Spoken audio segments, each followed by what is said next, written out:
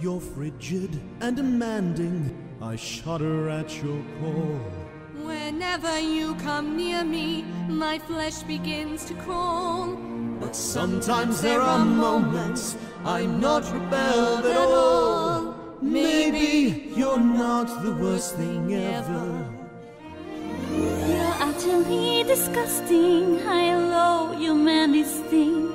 I see her mouth start moving, oh God, I need a drink. And then from out of nowhere, I look at you and think, maybe you're not the worst thing ever. You're worse than crabs, Worse than scurvy. You're worse than lice or plague. The truth be told, You're growing on me just like mold. And though you're so annoying, so easy to despise. And though there's something scary behind your cold dead eyes, and though I'll never like you, it's nice to realize maybe I shouldn't quite say never. Maybe you're not the worst thing ever.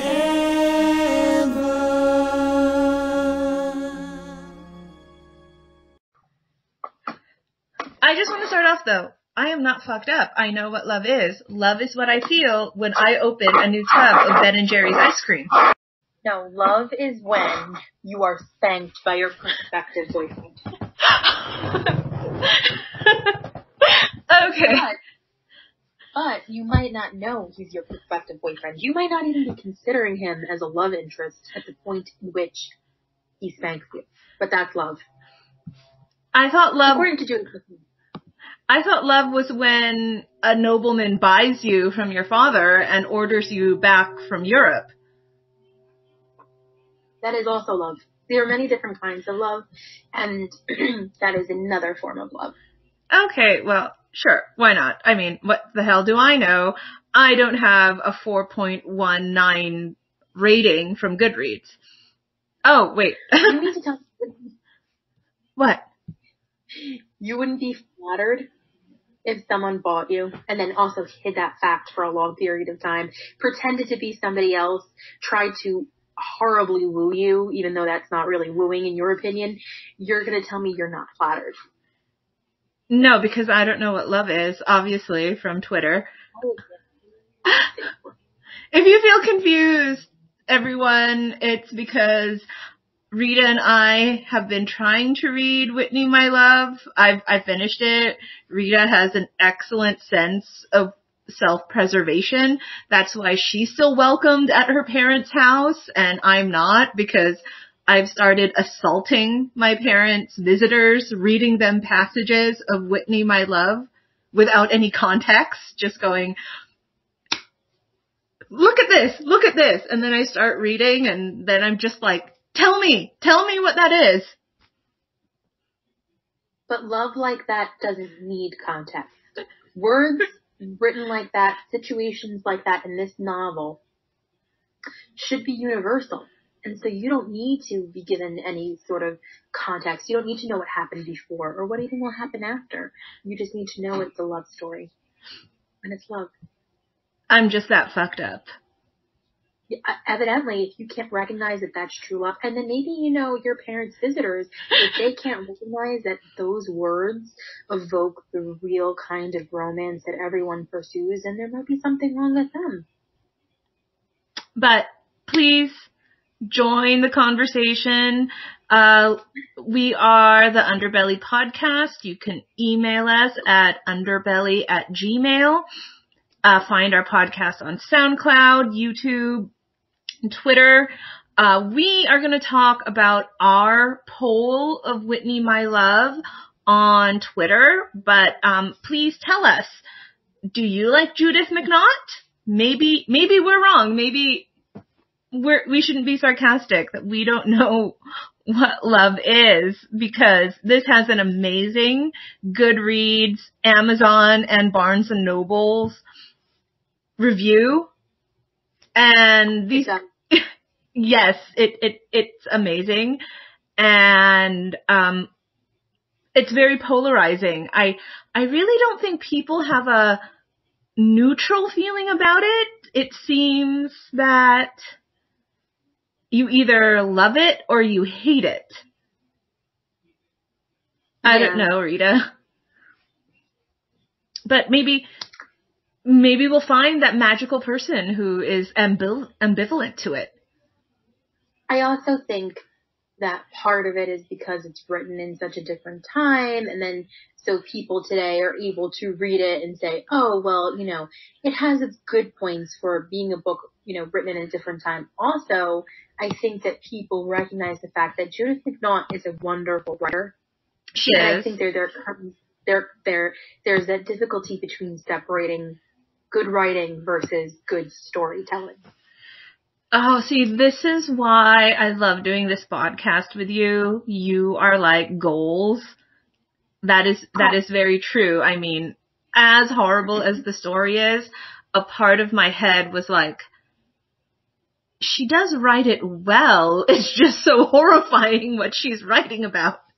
Yeah, and you know, just for the record, I mean, we've been talking about Whitney, My Love for a long time, and you had read it a while ago, and I had never read it before. And I'd been putting it off, and you know, every once in a while you would joke about it. And so I made you endure a couple of difficult Laura Kinsale novels, and finally I was like, you know what? I am in the zone right now. I'm going to buy this. I'm going to read it. We'll talk about it. And you were like, are you sure you want to do that? And I said, yeah, totally. Let's get in this. It's kind of like a bucket list. Read it in my life. And I thought that it was going to be horrible. Like, I thought that I was going to have to really force myself to read it. The fact of the matter is that I bought it, and as soon as I started reading it, I was like, this is really good. It's really good. It draws you in. Her writing is really engaging. The only reason why I eventually stopped reading it is because I knew where the plot would end up, and I just really was not in the headspace to get depressed. Because she ends up with Clayton. I'm telling you, this book should have ended with her and Nikki. You know what? She ends up with Clayton, but it's also the way that she ends up with Clayton and all of the shit that comes in between it and all of that angst. And I was like, I really can't handle that angst. She seems to suffer from the thing that a lot of authors suffer from, where it's like, let me make the novel as long as possible. And because they make it so long, they have to, you know, enter in all this intrigue and all of this drama and conflict after conflict, whereas you lose sight of that major conflict. There should be one, I mean, in my opinion, one real big conflict.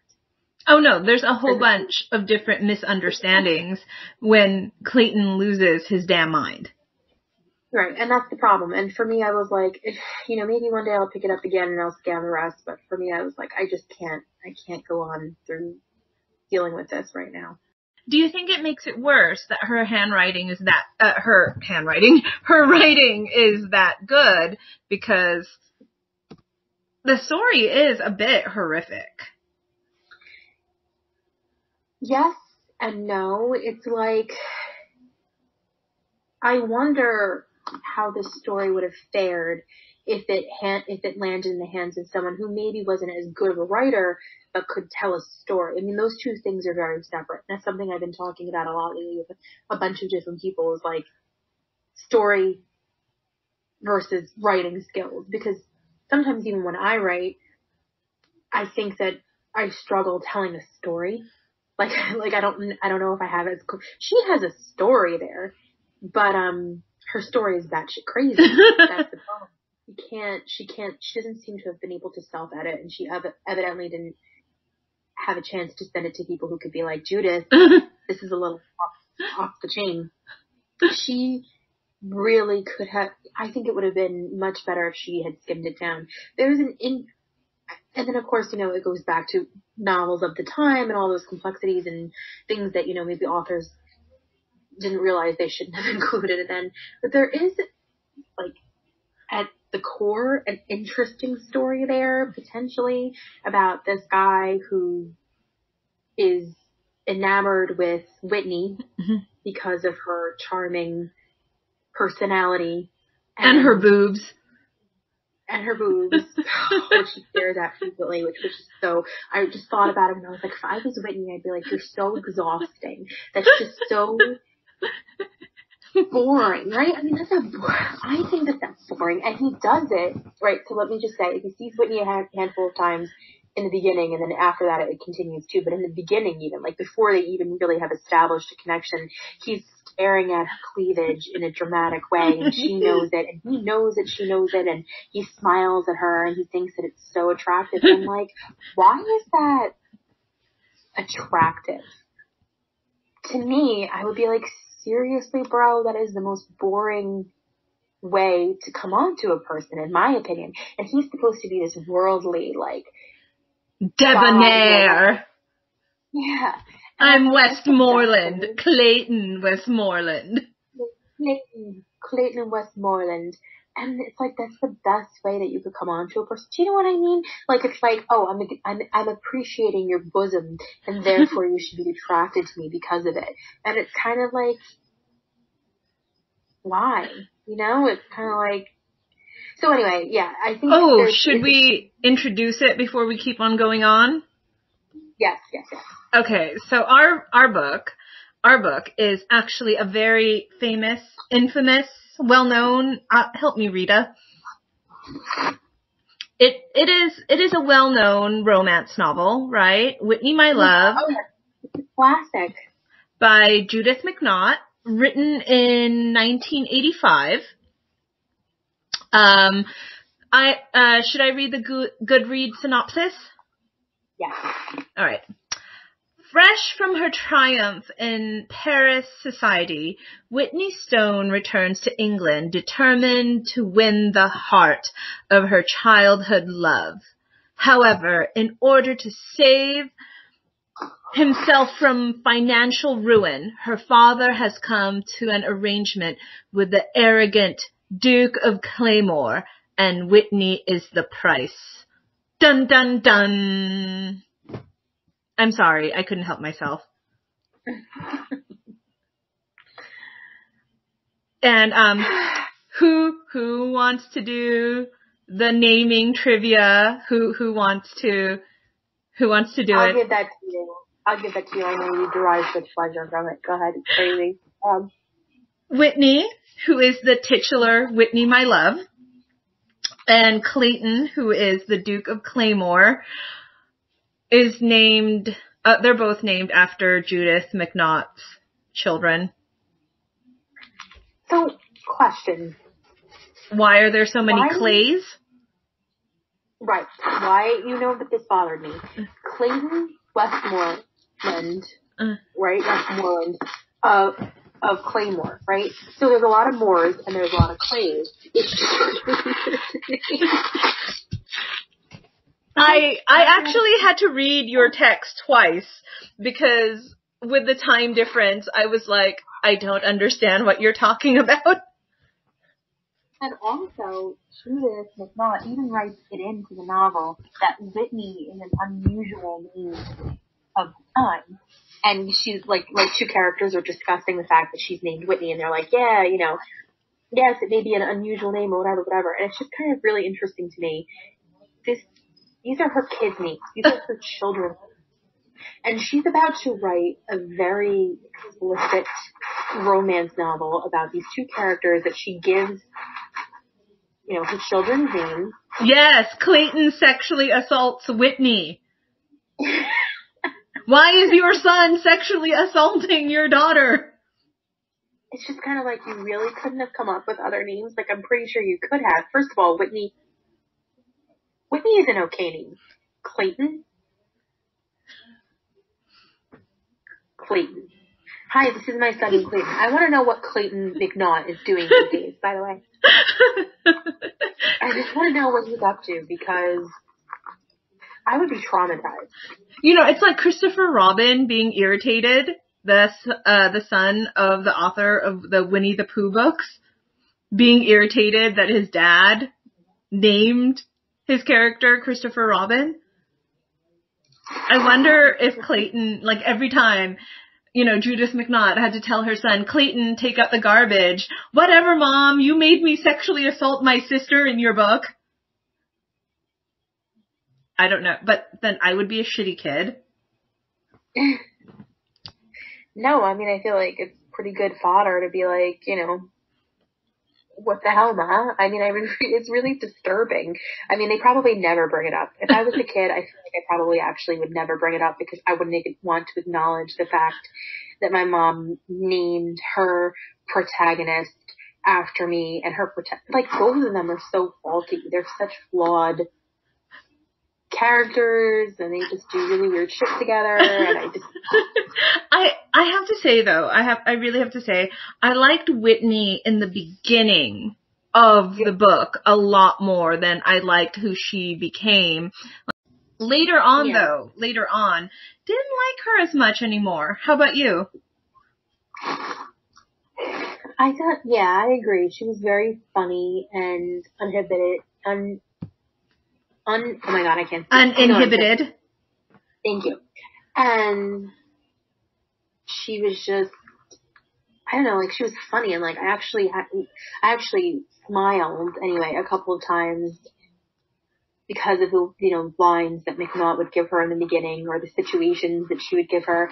There's a scene where she decides that she doesn't want to see Clayton, and she pretends that she's sick, and she kind of keeps it up for a couple days, and she sends letters back and forth between, you know, herself and Clayton, and he's kind of like, well, you know, I think I should send you a doctor, and she's like, no, I'm fine.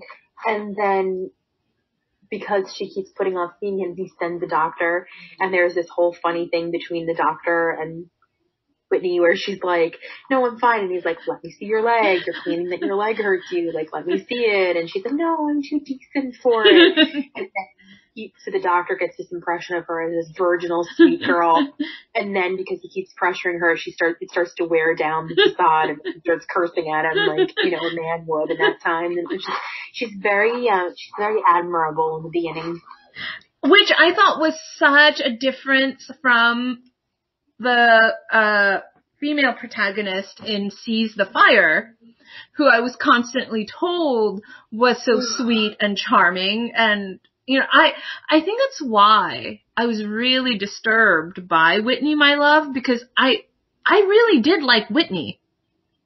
Yeah.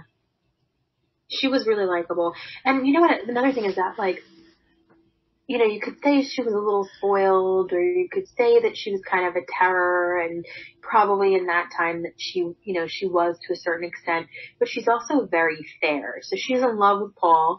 She's never pretended that she wasn't in love with Paul. Everybody around her knows that she's in love with this guy, right?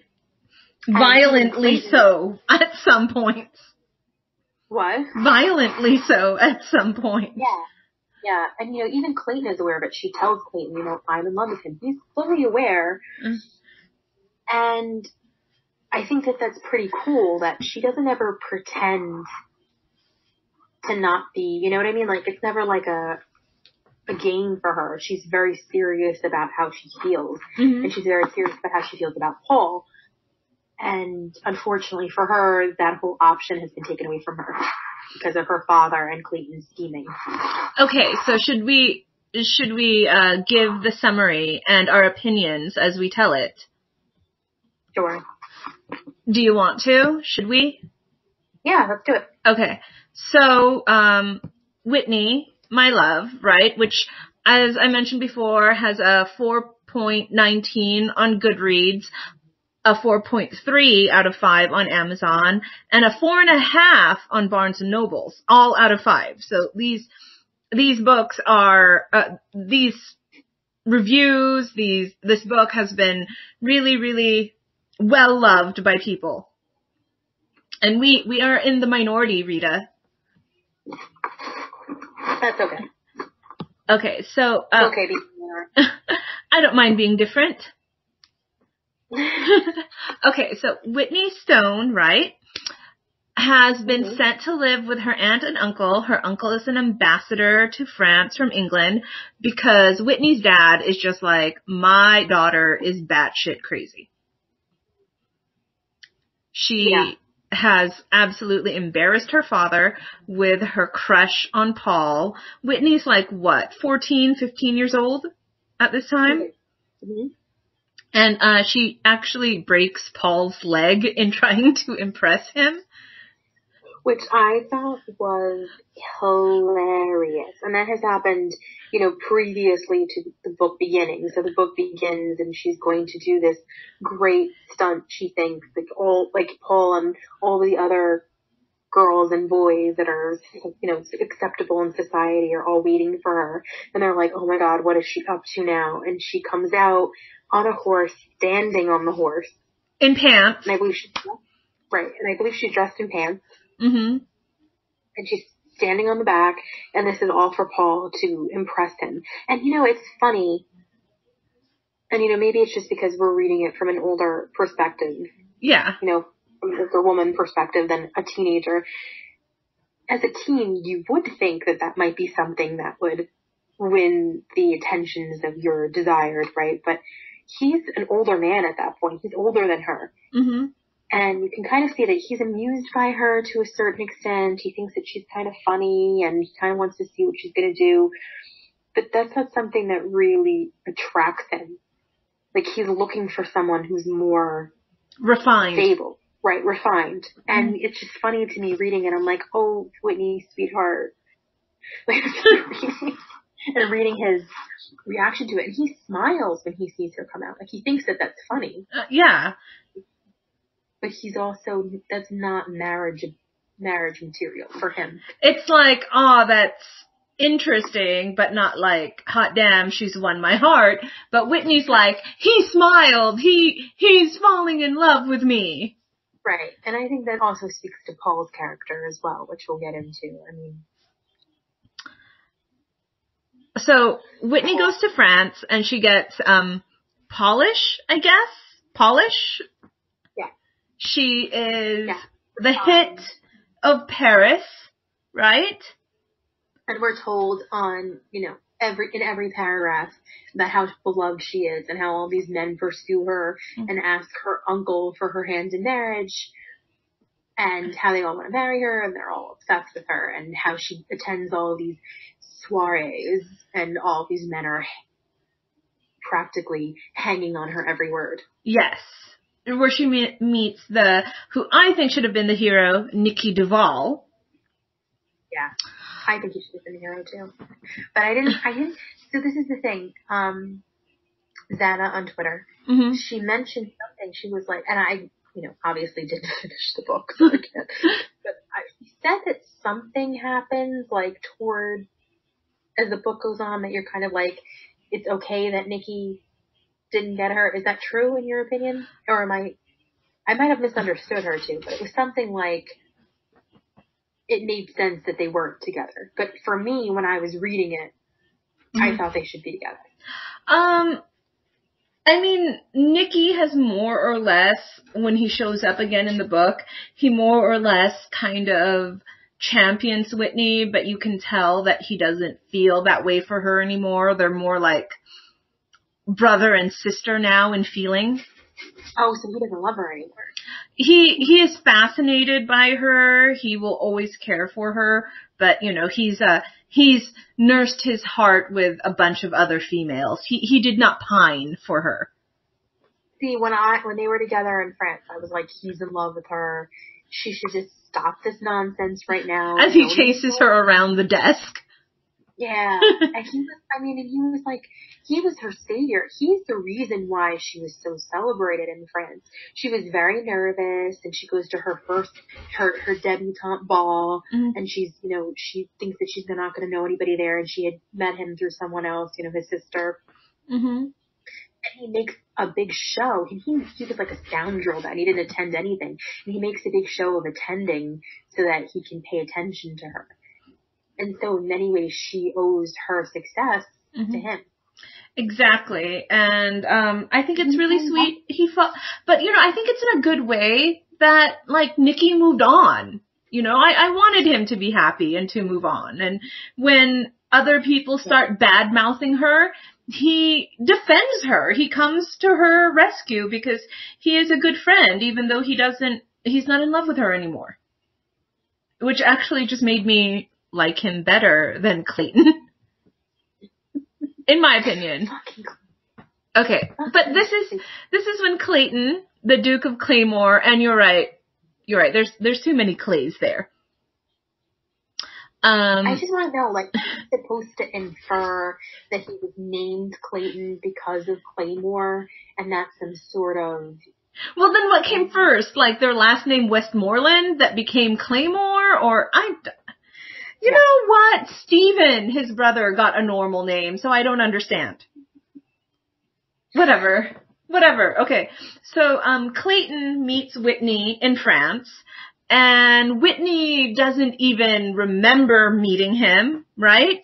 Mm-hmm. But he's like, yes! I think that he is witty. Okay. To a certain extent. I hate saying that. I think she's wittier, but I think he thinks of himself as witty.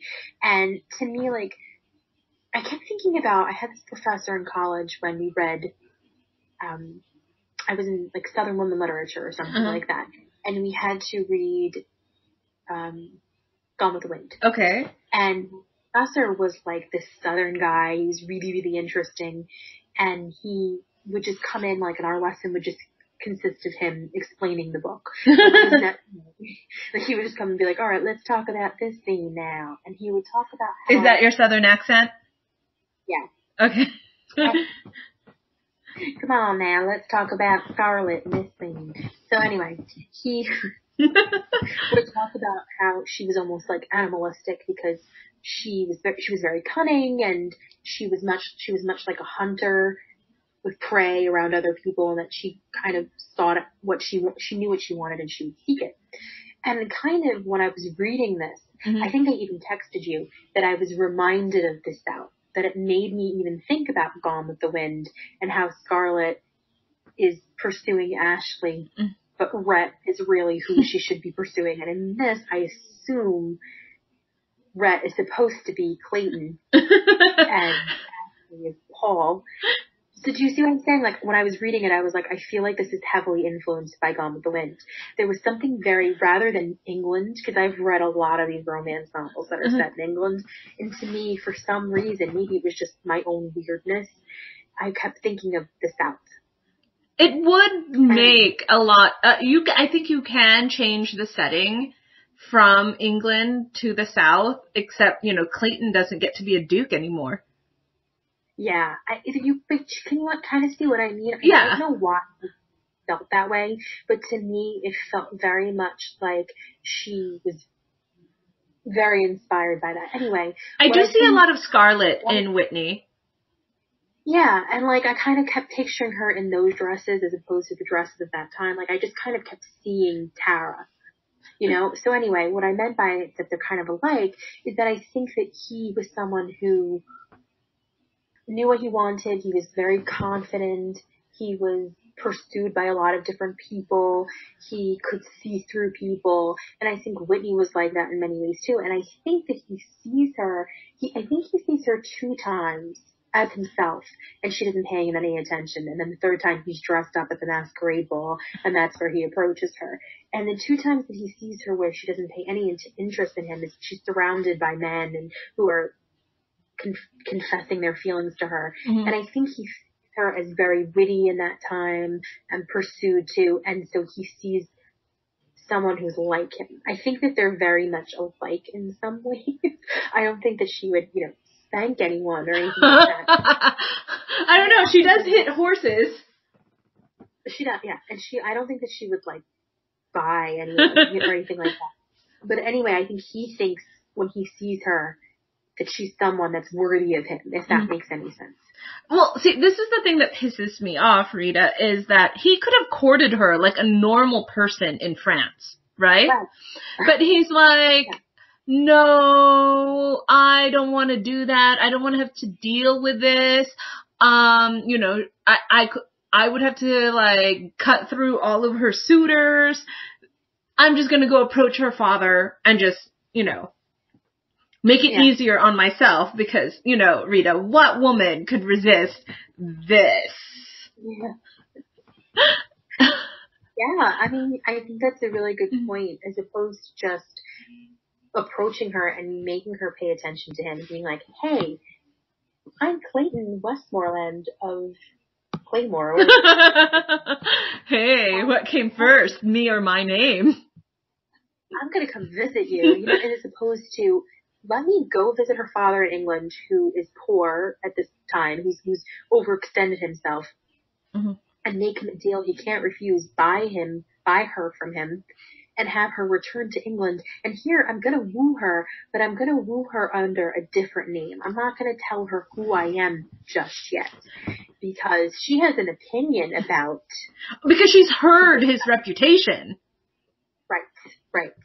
Because Clayton has one very, very interesting reputation. Do you want to tell us about Clayton's reputation, Rita? I just remember thinking to myself that I've read books about rakes who are better rakes than Clayton, who I've been more impressed by. Like, I think at this time when he finally actually physically approaches her at a masquerade ball, and he knows who she is, but she can't tell who he is. And she's dressed as Persephone. Which I love, because she didn't want to be Venus. Right, and everybody keeps saying she's Venus, and she's just kind of like accepting it at this point because nobody's picking up on it. And he's dressed as Hades, I believe, right? Yes, because he is so obvious. Right. And so he's approaching her, and she has no idea who he is, and they're dancing, and he's staring at her cleavage, and he thinks that it's just so great that he's staring at her cleavage, and she's kind of like, you're a jerk. And they have a whole conversation about how she's not impressed by people who have titles and whatever. And it ends with him walking away with his girlfriend at the time, who's this big, I believe she's like an opera singer or a singer or something like that.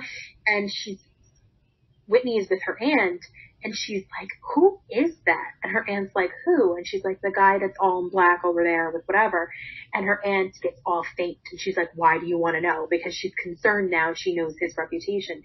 He's sort of supposed to be a huge player. He is a love him and hate him kind of guy.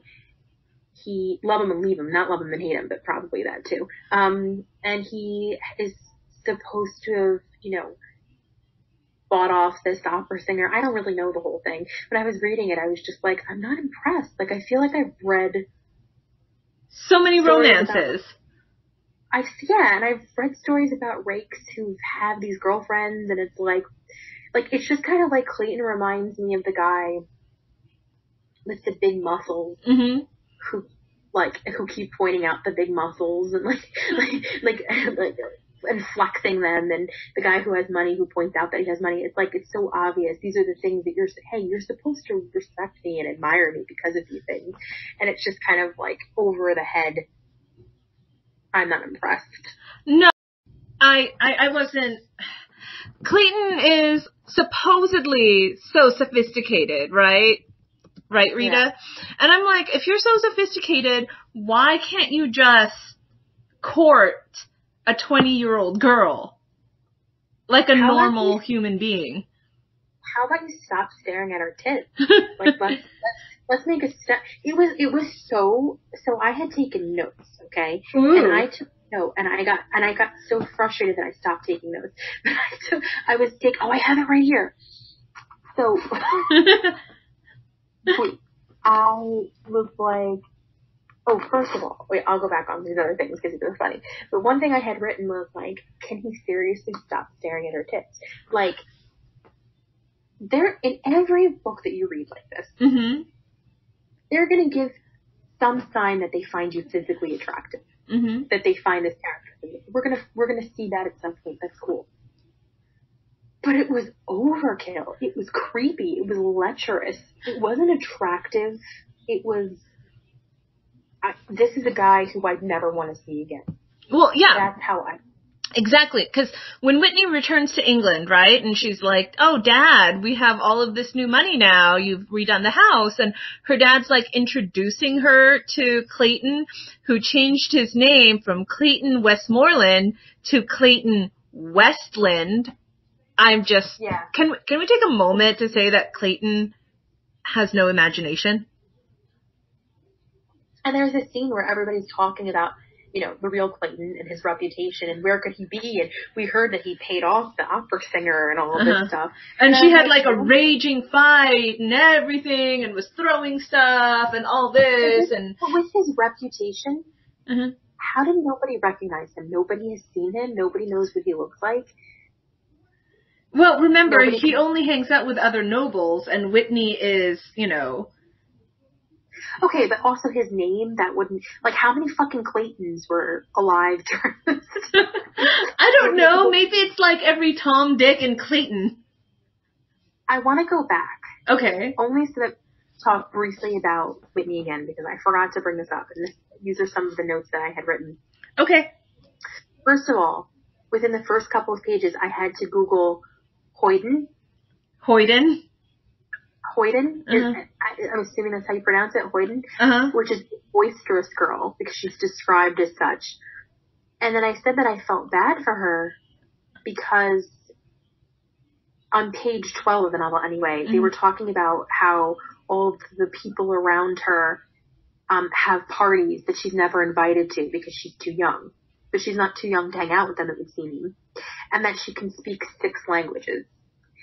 So it kind of makes sense why he'd pursue her. She's somebody who's different. She's loud. It's not even just that she's loud. Like, she's just got like this great personality. She's described as a Hoyden. Hoyden? Am I saying it right? I think so. I think I'm saying it. And that, she's bold and she's all of these things. But she's also someone who, in spite of that success, carries with her the appreciation, because it's not somebody who was born into all of this acceptance. So she's somebody who's gone through a period of time where she wasn't liked and she wasn't accepted. So she probably carries that with her to a subliminal, right? I think it's probably subliminal that she's got that going on too. So it kind of makes sense. But I had to write that because I just want to point out again how likable she was. Well, okay. And it makes sense that he likes her, but the tit staring. Okay, well, It's too much. I know we're going to talk about this later, but I just want to bring it up now. When you mentioned that, yes, Whitney is very stubborn. Yes, Whitney, it can be selfish and she can be mean, but she's also incredibly fair. When she decides that she doesn't want Paul anymore, right? She invites the person that Paul had been courting, who she had always felt was her rival, to apologize and say, I messed up your relationship with Paul. I'm not into Paul anymore. What can I do to get you back with him? And, that really made me go wow, Whitney, you are a lot better person than I am, because I would not do that. I don't have it in me to do that. I liked her right away. I like people who, I like the person who doesn't fit in, and she really didn't fit in the beginning, and then she does fit in over time because she's appreciated for who she is in France. She's appreciated for the kind of personality that she has and the interest that she has. And her heart is in the right place. Yeah. She pursued Paul because she had a terrible relationship with her father and wasn't appreciated for anything. And Paul, even though she broke his leg, and he seemed to be kind of embarrassed by her attention sometimes, probably fed up with her, gave her that male attention at that point in her life that nobody else did. And he was handsome. And he was handsome, and he did appreciate her to a certain extent. And so she goes off to Paris, and she still has that ingrained in her. And so when she returns, she's got that focus on him. She's loyal, if nothing else. Yeah.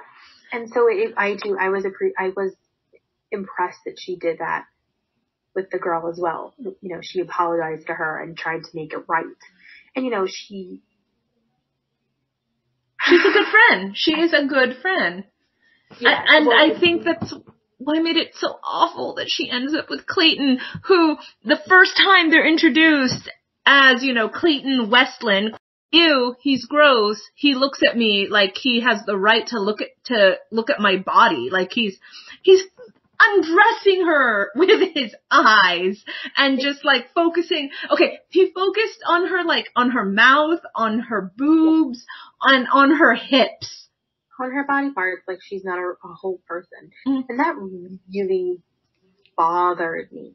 Like, it bothers me in other novels, but if there's, other things to balance it out, I'm fine with it. But that was it. And he also did it a lot to her to throw her off balance and intimidate her. It wasn't always, a thing of like, oh, I'm appreciating your body, baby. It was something to really throw her off. And that's what really bothered me. Well, yeah, like I said in my notes, like Whitney even says, he looks at me like he owns me. And it's like, yeah, Whitney, that is exactly how he looks at you. And he thinks he does own you. So were we happy that Whitney got Paul? What do you mean? Were we happy that, when she comes back, she dazzles Paul with like how sophisticated she's become and everything? I thought that Judith did a good job of subtly hinting why Paul wasn't a good guy. I mean, when it came out, I wasn't surprised, but at the same time, I did appreciate the seeds that Judith McNaught had put, that Paul wasn't all he seemed. Yeah, I'm reading it, with different eyes. Like, I already know where it's going to end up, and I already know, and I think that you had kind of said already that Paul wasn't that great or something like, I already knew going into it. And so the way I could tell all the subtle things that she would write about him, I was like, he's not, and she does say there's that older woman who kind of meddles in to try to improve everybody's lives, and she wants to help Whitney get Paul. As her advice, make sure he's jealous, make him wickedly jealous, and he wants that because he craves that competition. And that's really what gets him for a while, is that competition with Clayton. Not so much that she's come back and she's this person to admire, but because she's got someone like Clayton following her around. And so she's been better off with anyone other than Clayton. I did. Okay, there was one time I actually liked Clayton. And that's when Whitney's dad slaps the shit out of her when she's like, Father, Paul's proposed to me and everything and we want your blessing. And her dad just like viciously hits her and is like, how could you do this? And Clayton is all like, if you ever hit her again, and he's like, if she tells you she's poisoned your breakfast, you will smile and you will eat it. Yeah. He defends her there. But at the same time, he bought her Rita. I know. Bad. I just want Whitney to... I stopped reading not long after that whole scene because I was like, I mean, I don't even know what to say about it. It's just that he could be, Judith McNaught did not make a consistent hero. That he could be that protective of, yeah, and not realize that the things that he's done are so wrong. I mean, are so wrong. To buy her out that way and to give her no choice. That's another thing. Like, he didn't pursue her and then give her the option of being like, I don't think we're going to be good together. He made sure that she would have no choice but to say yes. Well, okay, this was another aspect to Clayton's personality that I didn't like, is that he would do something horrific to her, right? From like spanking her to raping her, stalking her, and then she would explain to him like, okay, how you're behaving right now is not good, dude. And he'd be like, oh yeah, you're right, Whitney. I shouldn't have done this. And then the next time they meet, he is upset that she acts afraid of him. Mm-hmm. And he'd be like, why is this bitch afraid of me? Yeah, there was no thought into, okay, well, I've done this, which should explain why she's acting like that. There was no connection between it, and I don't think that Judith McNaught ever made it believable enough. Like, I don't think that normal human beings act that way. I think that even sociopaths would be like, Okay, this is why she's afraid of me. Yeah, like, oh, like, okay, how can I beguile her to feel a different way? As opposed to being like, he was completely clueless. Like, he would, like, do something and he'd be like, oh, he'd get furious with her, actually. He'd be like, why aren't you showing me the respect I deserve? Not being like, maybe it's because I was acting like a total dick a few pages ago. Maybe that was why. So, he was very unlikable. So and I have to thank the wonderful, amazing Xana for this, who linked me to the interview with Judith McNaught, and we'll give a link in the descriptions. The best. Xana is the best.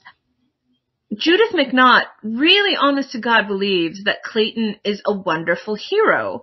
And when we get to what makes Whitney, My Love, a problematic book, is Clayton rapes Whitney, right? He rapes her, and Judith McNaught doesn't see it this way. He rapes her. He doesn't think it's rape, number one. And number two, it's all because he believes that she's sexually experienced already. So because she's been intimate with other men, that's okay. Yes. But she hasn't been. She hasn't been, but he thinks that, there's that big misunderstanding, capital B, capital U, and he thinks that that's an okay response. Yeah, it's like, Clayton is by no means a virgin himself, but he thinks that he has given so much goddamn money to Whitney's father, and that he has graced Whitney with his attention, with his, I'm going to make you my duchess. How dare you slut around? You're going to give me what you've given everyone. Mm-hmm. You whore.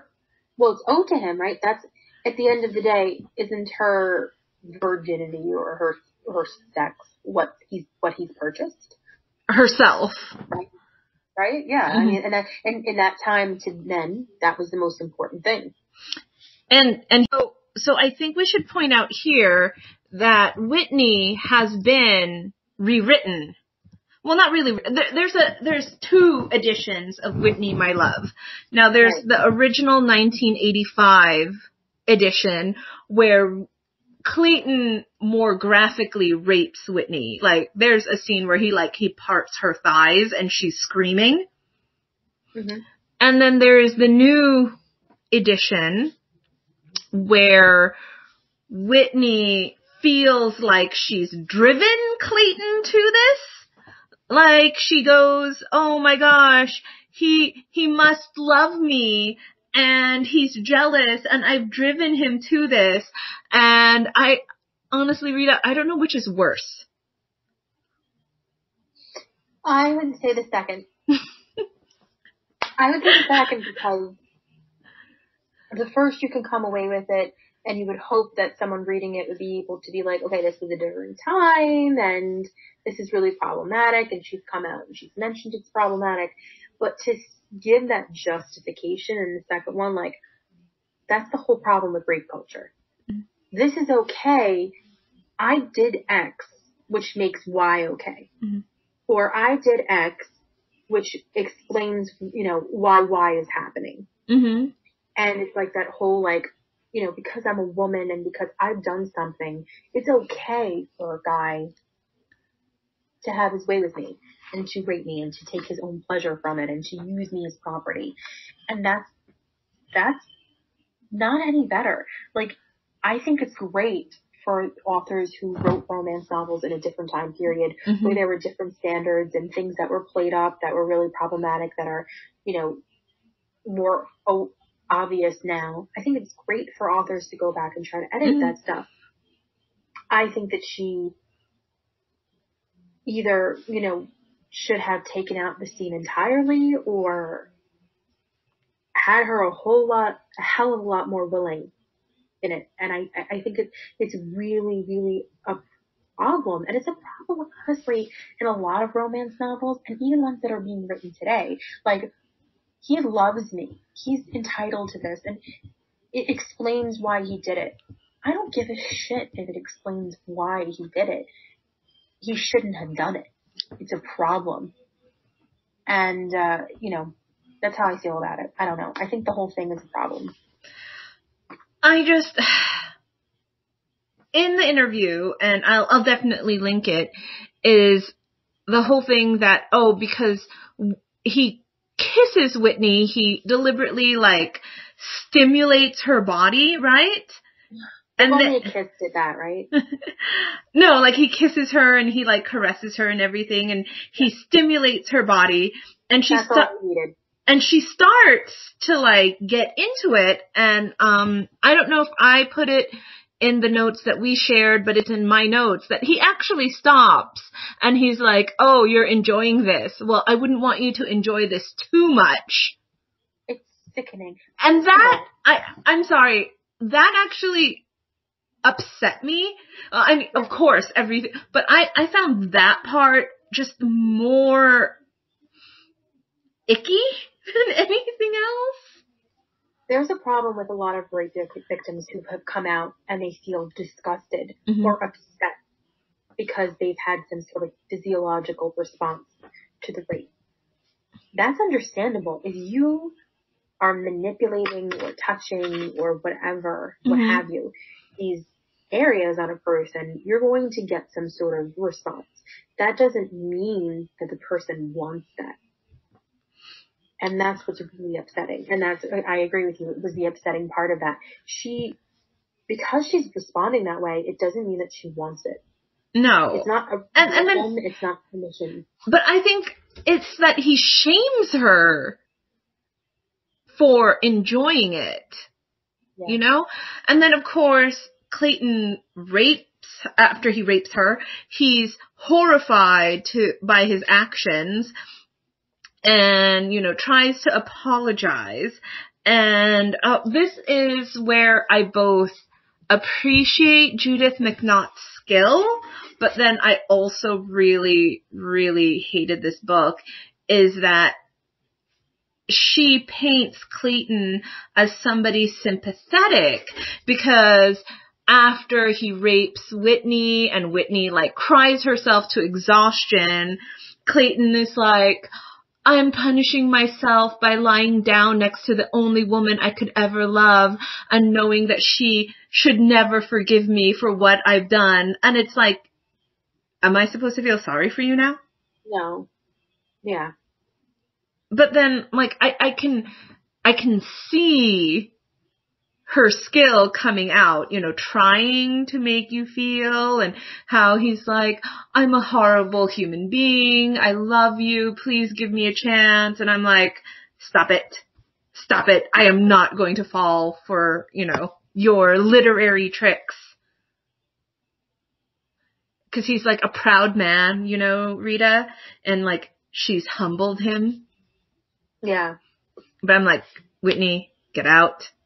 Get out. I'm like Whoopi Goldberg in Ghost. Whitney, you're in danger, girl. And go ahead. I had written a tweet when Dana had sent that out, and we were all responding back to it, and I was reading it and I was quoting part of it. And she said something like, Judith McNaught was talking about how all, romance authors of that time and they were writing and whatever. And she said that at that time they all assumed we were writing fantasy. Mm-hmm. And then she points out that she wanted to remove the scene And then she also confessed that there was the problem with removing the scene. Mm-hmm. This is why she didn't remove it.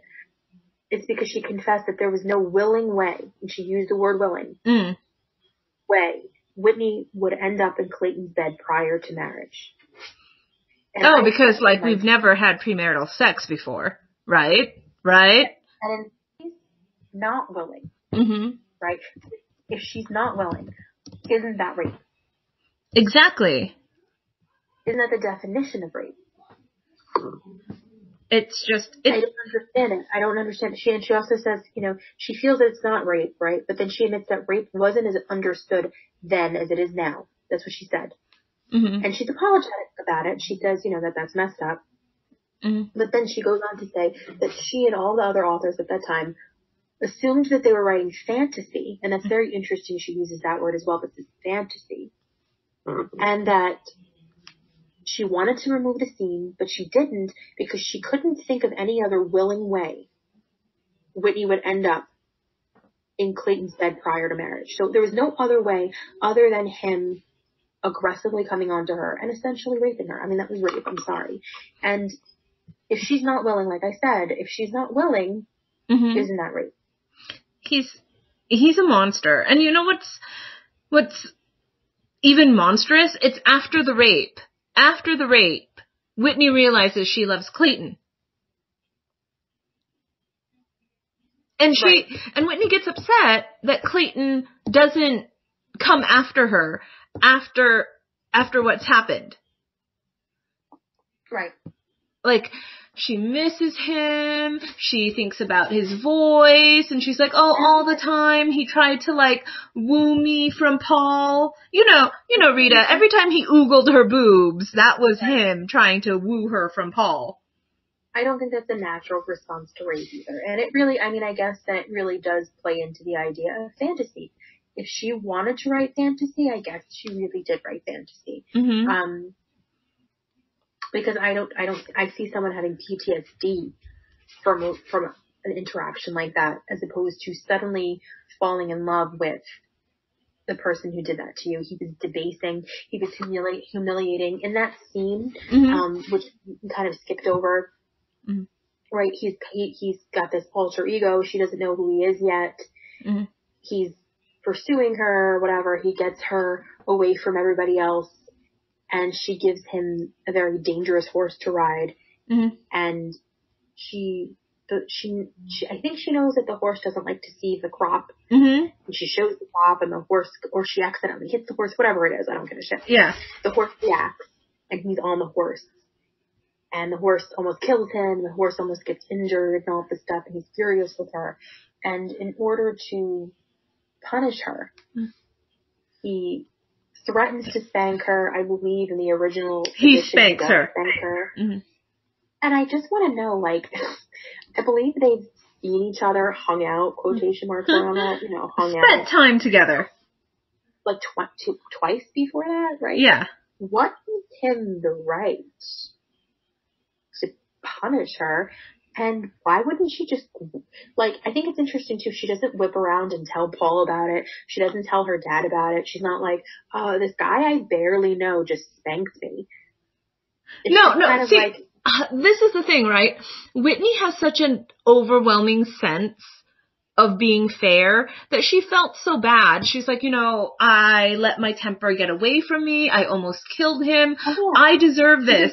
I deserve this. Yeah, she thinks she deserved it. If it had happened to me. Whitney's a better Catholic than we are. Still, I would like to think that if someone I barely knew spanked me, I would do something about that. She doesn't even tell Paul. I mean, but she thinks that, like you said, that she deserved that. And okay, a deeper dig into her psyche, right? After Clayton spanks her, or, the punishment is over, and she starts crying, and she says, I'm sorry, and then Clayton scoops her up and rocks her, and she's, like, thinking in her mind, like, oh, no one's ever held me like this before, and he's like, no more apologizing, little one, it's forgotten, and she's like, oh, unlike my father when I apologize. And I'm like, oh, goddamn. First of all, I wanted to throw up every time he said little one. Second of all, it's just so obvious that he's supposed to represent the paternal figure that she never had, that now she can work out all of the issues that she had with him. And I was like, oh my God, this is so blatant. He's your husband, father. What did you think about the other big misunderstanding? Because we have three big misunderstandings in this book. The church scene. Did you get up to the church scene? Nope. Okay, so. Is this about the baby? No, actually this is different. So, in the church scene, right, Whitney confesses everything to her best friend, Emily. I'm putting quotes around best friend, Emily, because I think Emily's a shitty friend. So she tells Emily everything that happened, right? And instead of being a good friend and being like, yep, you're right, Clayton's fucking crazy, don't even think about him. Emily's like, don't you understand why he can't approach you, Whitney? You've humiliated him. He's given so much to be with you. Out of all of those bosoms that he has oogled over the years, he has picked your bosoms to marry. He can't approach you without, some sign that you're not going to reject him. And so Whitney's like, oh, what can I do? What can I do to bring him back? And so Emily writes a letter, sends an invitation to her wedding to Clayton. Clayton comes to the wedding. Whitney and Clayton make like sad eyes at each other through the church, right? And then Clayton like asks her to dance and whatever. And they're like, okay. But then later in the day, Whitney reads in the mail that Clayton has broken their engagement and told her, like, hey, you don't have to worry. Your dad, I'm not gonna like ask for the money back. And I've actually given you a dowry so you can marry any man that you want now. And then Whitney's like, oh my God, you don't want me anymore? I just see this look of disgust on your face, Rita. You just look so exhausted now. I'm sorry. It's just sad that she starts off as this strong character who knows her worth. I mean, she has a little self-esteem issue when she comes back to England. As we all have self-esteem issues. Right. And, that's where all of her issues began. So, whatever. But she starts off as this really admirably strong character. Mm-hmm. And now she's pathetic? Now she's just into making him happy and thinking about what makes him pleased. That's gross. So at the wedding dinner thing, right? Clayton tries to approach her because he thinks like, okay, so, are we back together or what? And like Whitney starts flirting like crazy with all the guys at the wedding dinner. And Clayton... And I'm thinking, because, I gave up, right? Uh-huh. They're married. Not yet. Oh, shit. Okay, go ahead. All right, continue. Mm-hmm. Oh, Jesus. All right, go ahead. So Whitney starts like flirting like crazy with everyone, and Clayton's like, hey, I thought we had a moment at the church. And she's like, oh, really? Was that you? I was like hanging all over with. You know what? I always behave that way during weddings. And Clayton's like, okay, fine. You've made yourself clear. Whatever. And then Emily is all, what is wrong with you?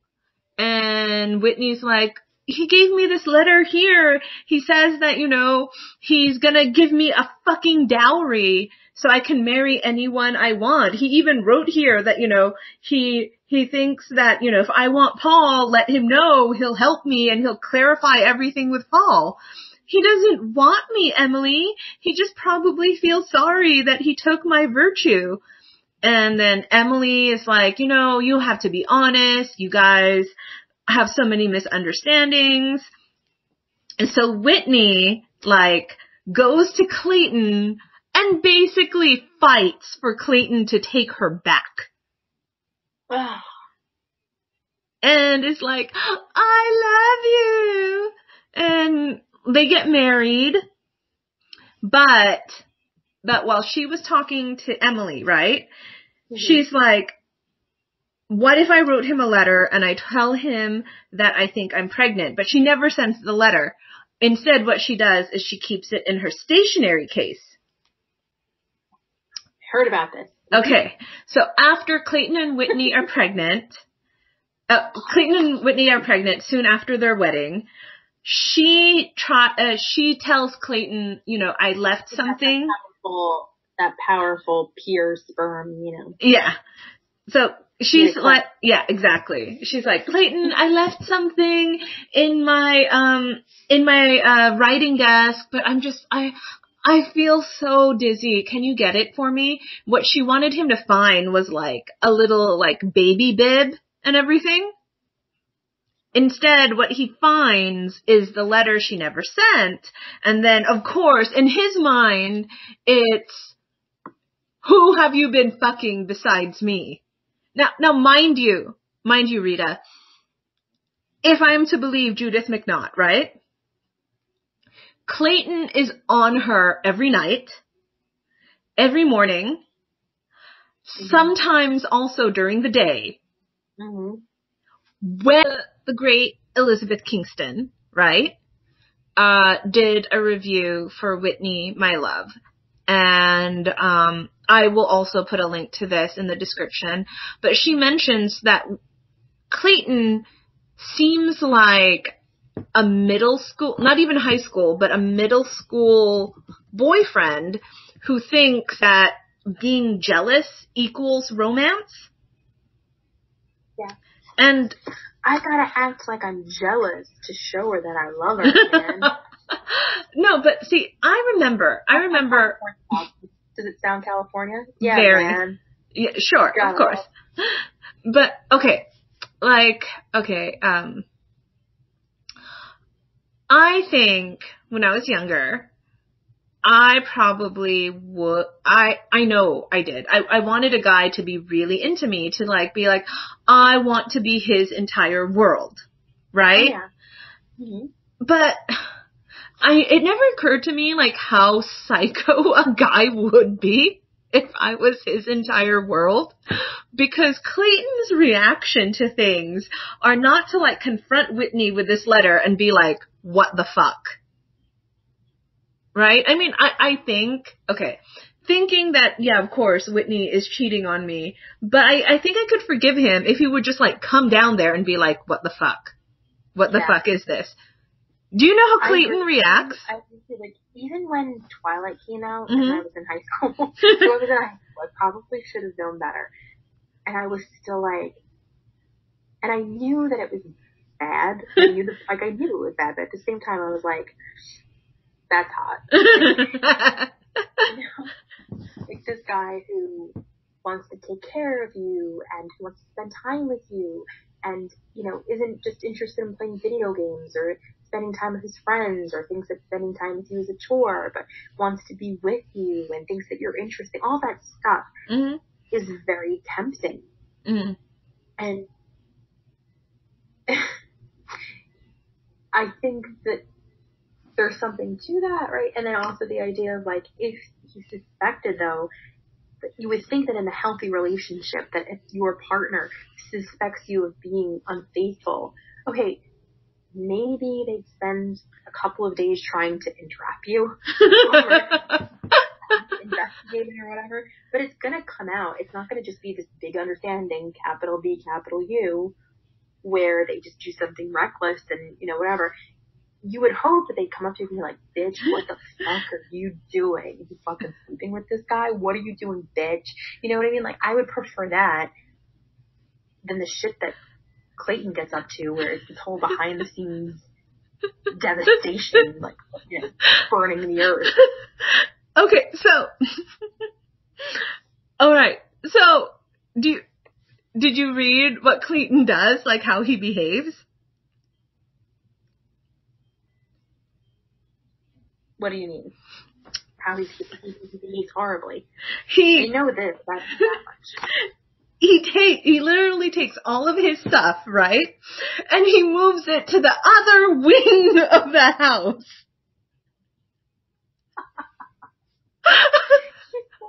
He's so immature, though. And keep in mind, what is he, in his late 30s? Yeah. Like, I think 36, 37.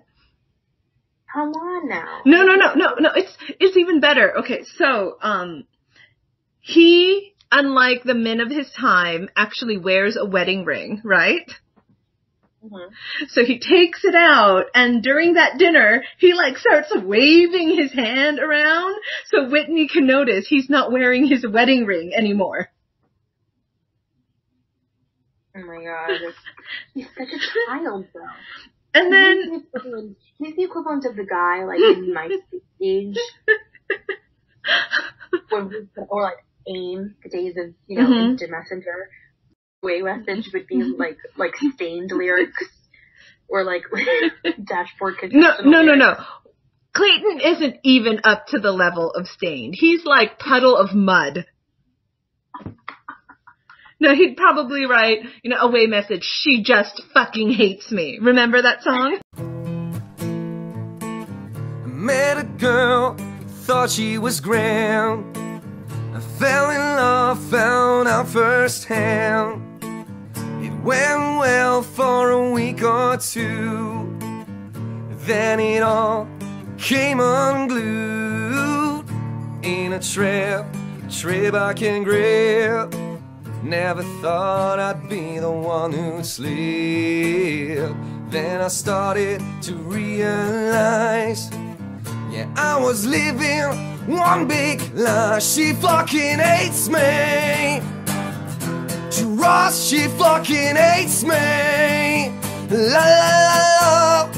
I tried so hard and she tore my feelings like I had none and ripped them away.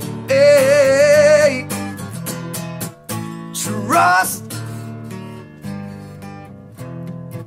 And then Whitney's like, Clayton, where are you going? I thought we weren't going out tonight. And he's like, no, I'm out to seek my entertainment. And then he like leaves with some whore, doesn't sleep with her, but just like wants the gossip to get to Whitney that he had like left with some blonde he was seeing before he married Whitney. Oh my god. And then like Whitney goes up to him and is like, Clayton, something is bothering you. Can you tell me what's going on? And bear in mind, Whitney's like about 22 at this time, right? And he's like in his late 30s and he's like, nothing is happening. He considers taking a mistress, right? He actually thinks about hooking back up with the French mistress he had before he started pursuing Whitney. The opera singer? Yeah. And he starts like dancing with her in front of Whitney. That's probably the best thing that could happen to Whitney. Sure, go ahead. Why don't you go to France and then I pick up my relationship? Maybe it was Paul, because as selfish as Paul is, you know what, never mind. I was going to say maybe he'd be a good lover. But he was so selfish, Paul, like he'd probably be a selfish lover. He's all about himself. He would probably want to have like sex in front of mirrors and stuff. I think Paul is like that. Find out if Nikki has a brother. Huh? We never find out if Nikki has a brother. That's true. Anyway. That is true. He would have been better off with Nikki. Yeah. So anyway, Whitney leaves, right? Because she figures out what's going on and she tries to talk to him again, but he like threatens to gag her until she gives birth if she ever tries to tell him that she loves him again. Yeah. Because he's like, I don't want to hear it from your lying mouth. Everything was a lie. You married me in a goddamn church knowing what happened, that you didn't mean it. I'm just like, okay, this sounds like something I would say as a teenager. Yeah. He is just so dramatic, so ridiculous. When I look back on it, it's exhausting. when I look back on it too, it's kind of like, what did he expect would happen from that setup? She is going to get to know me as someone who I'm not. Mm-hmm. He knows that she hates him right off the bat. He knows that she's interested in Paul. He lets her hang out with Paul. Mm-hmm. And he even like realizes that she might become engaged to him and is like, let her have these moments before our engagement comes out. So my question is, what did he anticipate would happen from that? No. He tells his brother Stephen exactly what he expected, right? He said, I wanted her to know me without being awed about my title, because half the time he doesn't know if a woman is really into him or is just wanting to be associated with being around him because he's that fucking narcissistic. And he's like, I wanted her to know that she didn't need the approval of the people in her community, that all she needed was my approval. What is it? What, yeah. I can't even, your face, you look like you want to punch something.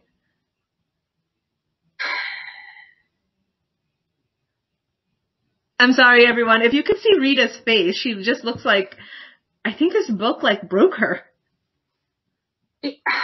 I'm angry that I stopped because I really wanted to continue with it, but I was just like, listen, I'm going to Google what happens in the rest because it was wearing me down because I just felt exhausted. Like, and like, there's no romance in the plot. There's no real romance. There's no time where you believe that either one of them is in love with the other. So there's no payoff. I can believe everything that happened. I can believe that somebody like Clayton would love somebody like Whitney, because I think Whitney is awesome. Not what he turned her into, but who she was originally was awesome. Right. But I don't know how somebody like Whitney could fall in love with somebody like Clayton. But you know, in the end, Rita, it's all okay because Clayton goes after Whitney and he like kneels at her feet and starts kissing her feet and her pregnant belly and starts apologizing to her and begging for her forgiveness. And she tells him that she's already forgiven him because she understands, and that's how it ends.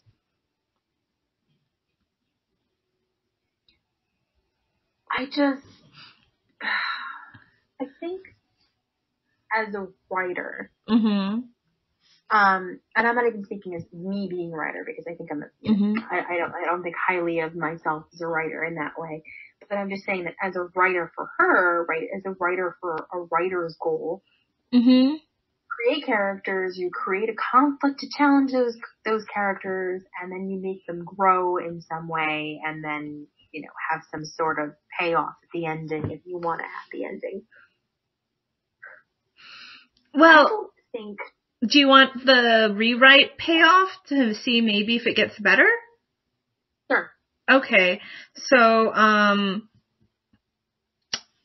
after Clayton begs for Whitney's forgiveness and everything, they have their whole reconciliation, and then Whitney is like, I forgive you, and Clayton's like, no, I want you to understand why I behave this way, and he's like, I've never ever loved another person since I fell in love with you. You know, I don't know how to handle these feelings. Every other relationship I had, I didn't care if the person left me or if I ended the relationship, but you are my love and you could destroy me, and that's why I acted that way. No, that's bullshit. And then, like, later on, Whitney, like, falls down the stairs and, like, she goes into early pregnancy, right? And then Clayton's like, I thought I loved you more, but the thought of losing you was just so awful. And then she has a son and everything, and there's a tie-in to a medieval story that Judith McNaught wrote about the first Duke of Claymore, whose name is Royce. Why are you rolling your eyes? Jesus. And this was the rewrite? Yeah. And then it ends like that. This wasn't in the original edition. No, it actually ends with, the original one ended with Clayton on his knees begging for Whitney's love and Whitney telling him, like, I've already forgiven you. So, there's something about having the hero beg. Yeah, that is something I have to point out in the link that Xana gave us. One of the people said, like, Judith McNaught is known for, the hero's groveling. It's like a joke, like, she gives good grovel. I even think it was in the video that we watched of Elizabeth Kingston, who talks about it. I have a problem with it because... Okay. Just don't act like an asshole and you don't have to grovel? Well, I have a problem with it probably because I like it. Oh. I like it, and I know I shouldn't like it. There's something about... And I can't handle cheating in stories, but there's something about having the male character realize that he's been doing something wrong and trying to make up for it. Well, Clayton actually never cheats on Whitney. He wants her to think that he's doing it. And thank God, right? Like, he thinks about it, but he doesn't do it. In other stories where it's happened, I've been really infuriated, and I have a couple of friends who tell me that I'm a high-maintenance reader. That has certain rules. Like, I won't read. I really hate time travel novels. I really hate novels that take place over multiple generations. I hate that. And I hate cheating. And they're always like, oh my God, Rita, like, you need to branch out. You need to read this. You need to read that. And I'm just like... No, like, that's the reason why I put down Outlander. Like, I was like, no, this is not my flavor. I love the grovel. I do. I do like a good grovel, but I don't buy Clayton's grovel. I don't buy Clayton's grovel. I don't think it fits into his character. I think that the things... So if this makes any sense, tell me, but... I think that the things that he's done are things that a decent person should know not to do. You mean moving out of his bedroom and letting her find out from the servants? Right. Yeah. Like, the things that he does, you know, the whole spanking scene, the brief, and her being unfaithful, and all that stuff. It's sort of like he's groveling for... It's just too little too late. And it's kind of like... I don't think he thinks that what he did was wrong. I mean, I think if you probed him and you were like, why are you groveling? Why are you so upset? I don't think he really could articulate why what he did was messed up. And I'm probably really wrong with this because I will admit that I think Clayton is actually the bad guy more than Paul is. But I think that the reason why Clayton groveled is because not that he's sorry that he hurt Whitney, but he was upset that he thought he couldn't win her back, if that makes any sense at all. Yeah. You know, not like, oh my God, I'm a horrible human being. I did this to somebody that I supposedly loved. But in the novel, he's like, I can't find her. Where could she go? And he thinks that Whitney is with somebody else who is like kinder than he is. Wait, say that again? When Whitney's gone, right? Whitney like packs up her stuff and moves out of their house. She actually moves in with Clayton's mom, right? Yeah.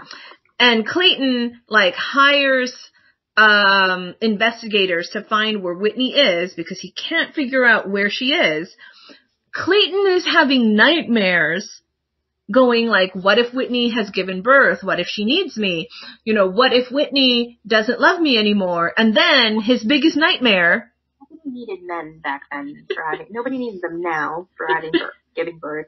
And nobody needed them then, that's for sure. But go ahead. But his biggest nightmare is, what if Whitney finds somebody else who is kinder to her than I am? And she falls in love with him. Which would be anyone. Hitler would be kinder to her. I just granted she's got blonde hair. No, she doesn't.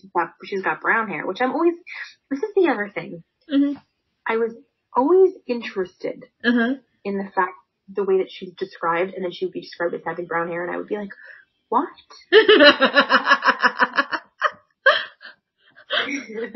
And maybe that's just me, but that's another thing. I liked it. Another reading why I was connected to Gone with the Wind, and I have to tell you that even a couple of pages into the novel, I even wrote, this is reminding me of Scarlett chasing after Ashley. Mm-hmm. Scarlett O'Hara had brunette hair. And green eyes.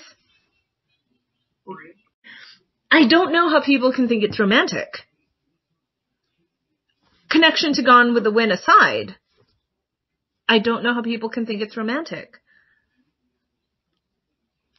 Any help? No. Okay, so why in our Twitter poll that I took, do more people love it than hate it? I would say because of the quality of the writing. She tricked us. Bamboozled us. She tricked us. She bamboozled us. Yeah, I mean, like I said to you, I had been warned by you most firmly about the book, and so I kind of thought that it was going to be this torturous, like, sometimes romance novels are, they're torturous, and especially novels as long as that, because like, oh shit, but like I told you, I just kind of got in it, and I did love her writing, and, you know, I think that for some people, I mean, there's so many people who love 50 Shades of Grey. There's so many people who love Twilight. I mean, all the novels that we can, Real. So many people have loved the novel Real that we make fun of. And there are people who are very drawn to the idea of this male who is possessive and controlling and seemingly over the moon in love with the female, and there's something appealing for people for that. Okay. And I mean, it's appealing to me too. All right, so closing off here. Talking about stalkerish, possessive heroes, right? Let's play Fuck, Marry, Kill. Clayton, Real, and Christian Grey. So, Clayton, Remy from Real, and Christian Grey. Fuck, marry, kill. Oh shit, that's hard. Hey, we did this with Bug Guy, Lizard Guy, and Edward.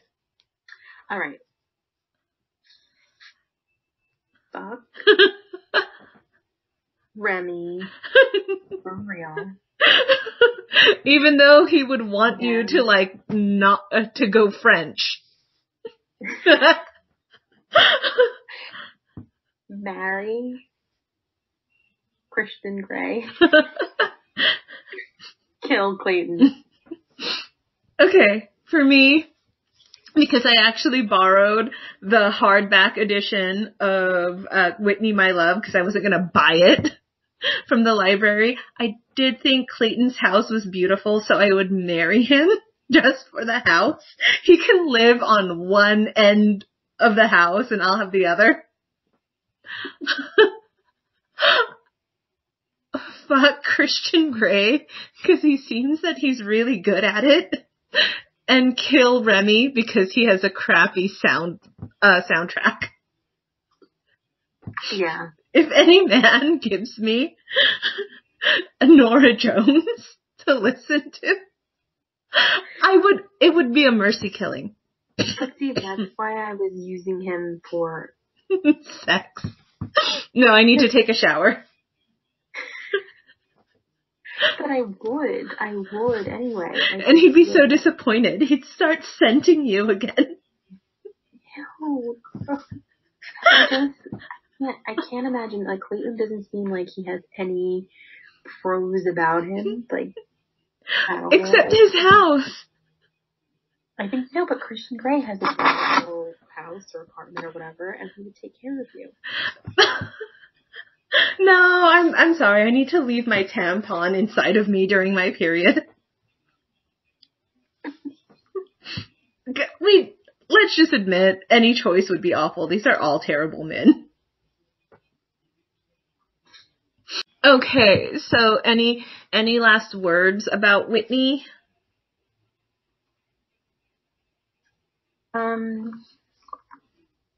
Would we recommend it to anyone? I think that it's a book that everybody should probably read if they're interested in romance novels. As a baseline, I think that there's a lot of things that people who are romance novel readers or potential romance novelists could learn from it. And the importance of an editor. The importance of an editor, the importance of, like, if she felt that the only way that she could get Whitney in his bed was by rape, that there was some sort of issue with her storyline, like she should have reworked it. I do think that Judith McNaught's writing is beautiful. I do think that she has a skill in that, and I wish that she had someone that she would have listened to at that time that could have been like, you can use these talents for something else, but sadly she didn't. So yeah, I would suggest it for people who are really big in the genre, who love to read that stuff, or someone who wants to write in the genre to learn from the good things that she did and also learn from the mistakes. I have two things. What about you? Two things. Number one, I would love Judith McNaught to actually write Twilight, because I think Twilight has a lot of potentials as a story. It was just so crappily written. I would love someone of Judith's caliber to, actually have a good story to write. Because I do think that Stephenie Meyer really did have a good idea. And I could just imagine, like, a great idea with Judith's writing skills. Could you imagine that, Rita? Yeah, Stephenie Meyer had a great idea, but couldn't execute it. Judith McNaught has great writing skills and a terrible storyline. So the two of them coming together would have made a beautiful story. I think so. That, number two, I really think that Whitney should be read, because there's just so many things that are problematic in that story that I think still resonate today. What is coercive sex? How can someone be saying no, but the quote unquote good guy doesn't read it? Stalking behavior, consent, abusive relationships, even though he, quote unquote, never hit me? Come on, telling somebody, if you don't stop telling me you love me, I'm going to gag you until you give birth. Tell me that's not something that's from the goddamn hero. It's just, the more I think reading Whitney in this climate did not help. The pervasiveness of rape culture and just how it manages to seep into everything, and it tries to present itself as normal and something that you wouldn't notice. And reading this, you just see that. I mean, like, how Judith McNaught can rationalize that stuff. I know nothing wrong with her. I mean, I don't want to make her out to seem like... Oh, no, she seems to be actually a very lovely person from all of the interviews with her. She just seems to be genuinely nice and sweet, and I think she's retired from writing now, and I don't want... She deserves to live in her lovely life in Texas. Right. And she's a great writer. It's just the idea of her responses that gives us this impression of what, and she even says it, of what many of the women of her time, because, yeah, the writers are also women, and there are people who are taking in their surroundings and how people are responding to all that stuff, and you see how it's written, and you realize what life was like then, and how in many ways it hasn't changed now, and how it can be written now in this novel and people can come away with it and still think it's okay. So I'm a research whore, okay? And I did a look in Judith McNaught's catalog. She wrote from the late 80s and she didn't stop writing until 2007. And I'm just imagining somebody growing up reading Judith McNaught and thinking this kind of behavior from, I admit I haven't read her other books, but it seems that she has a formula, you know, the hero's doing horrible things, groveling and all of this. But like, I could imagine somebody being born in the late 80s, like you and I are, growing up reading these stories and just assuming that this is romance, this is proper behavior, you know, this is, of course he would behave like this because his love for me drove him to these. And what's worse is looking at Whitney and saying, well, she deserved it. Yeah, well, of course, Whitney. I can remember, like, maybe not coming up with exact examples of that, but I can remember reading books and being really irritated by the female protagonist.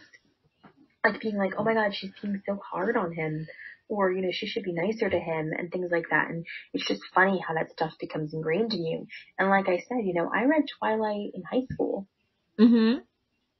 And I thought, yeah, that's how men are supposed to be. Like, just like you were just saying, like, yeah, men are totally supposed to be that way. Men should be acting that way.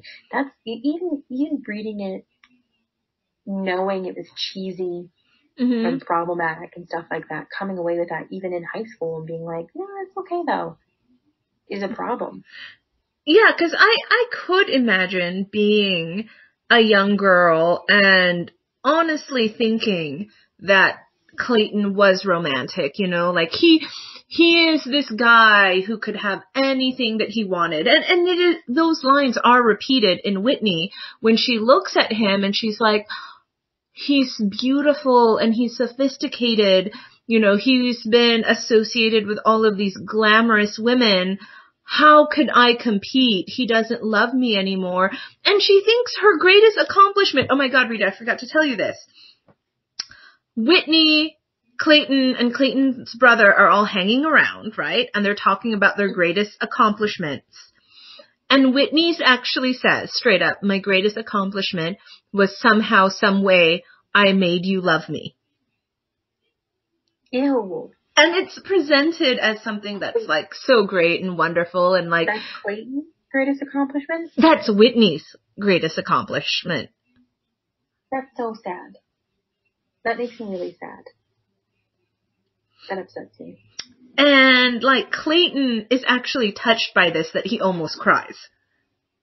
Well, of course he'd be touched by it. He's the worst.